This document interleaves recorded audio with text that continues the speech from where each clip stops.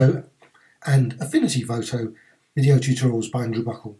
This tutorial I'm just going to show you how you can copy custom shapes into Affinity Photo via PSD format.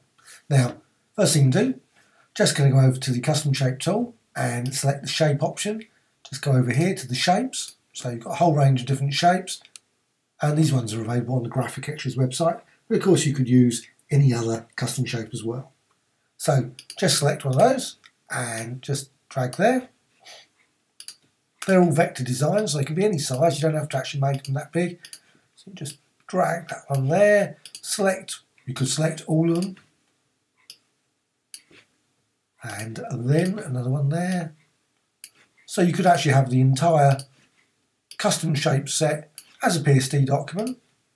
They're all vector layers, so next thing to do, once you've actually done that, obviously I could have gone through all the rest, but just go to File, Save As, and just, I'm going to select that PSD file there, 1.psd, and the key thing here is layers, so save, place.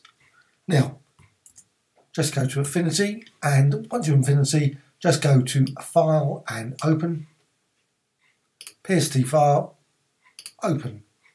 Now, just go over here to the Move tool, just select that, double click, and then you can access, and you can do the same with all the others then. Just click on there, and of course once you've got that you can actually access them and move them around, change them in many different ways, so you don't have to sort of keep the original design unless you want to, of course.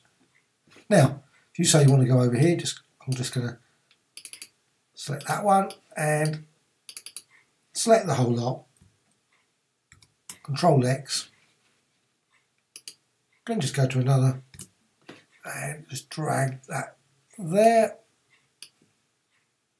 and there you have it. You've got the vector design, just one obviously, and then of course you can manipulate it with numerous filters, as well as maybe adding colour effects, gradients, etc.